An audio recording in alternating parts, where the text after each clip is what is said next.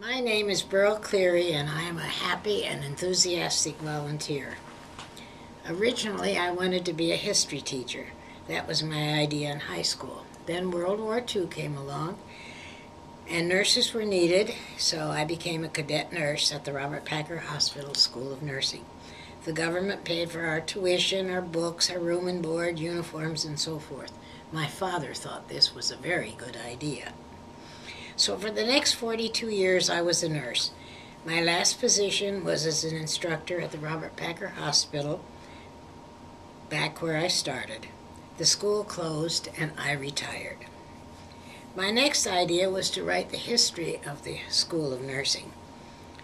Then I collected all kinds of memorabilia and stuff, and when that was finished, the archives was started, and I became the volunteer archivist for the last 16 years. I love the history. I love doing the research, like when was the first cardiac surgery, open heart surgery at the Robert Packer Hospital? Or do you know where the oil storage tanks are stored? Or buried. They're not stored, they're really buried, and I do know where they are. Do you have a picture of Dr. Daughter? And so forth and so forth. I can spend hours doing the research for these part of things. So motivation is an important part of volunteering. You volunteer to do something that you love.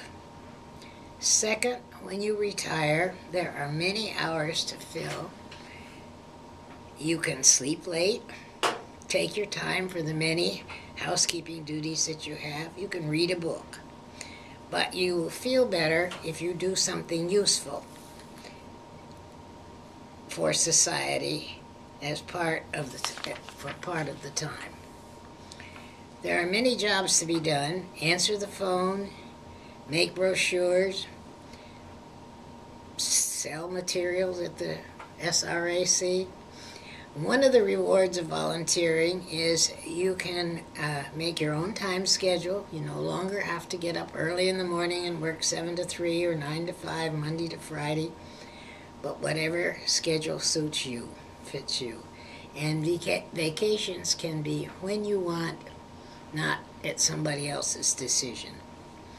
Volunteers receive recognition and appreciation for their many duties. You have many thank you notes, recognition dinners,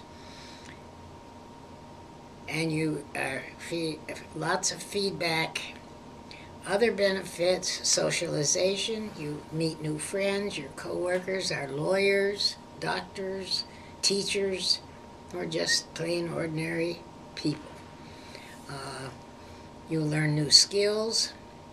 I learned to run a computer, sort of. I'm working on it. And you'll get exercise. It helps with your physical health. So I would suggest that if you have time, that you find something you love to do and volunteer to help.